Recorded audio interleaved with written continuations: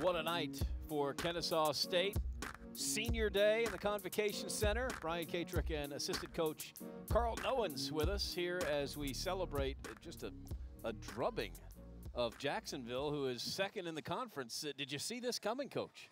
Well, actually, to be honest with you, we didn't see it coming, but the last two games we was executing very well, so we knew we would perform today, and being that it was senior day, we wanted to go out with a bang.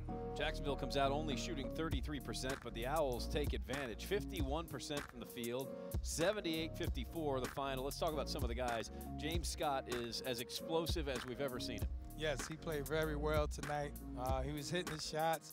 He had his confidence going, and when James going, we played very well. 20 points for Scott. Boyamba with a couple of big blocks. How about the development of? We're gonna have to change Isaac Boyamba's name to Isaac Manyamba. Yes, Isaac is a man-child out there.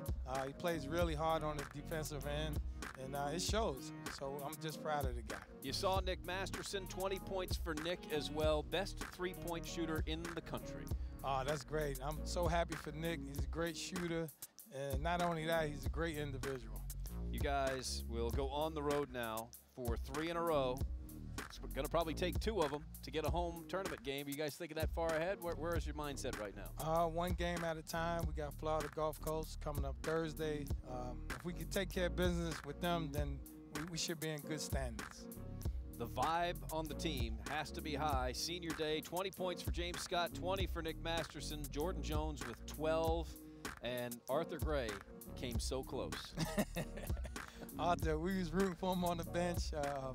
He came up short on 2 attempts, but just happy for the kid to be able to get out there. Well, Coach Owens, we appreciate your time. Congratulations to Kennesaw State, 78-54, a winner this afternoon over Jacksonville on Senior Day.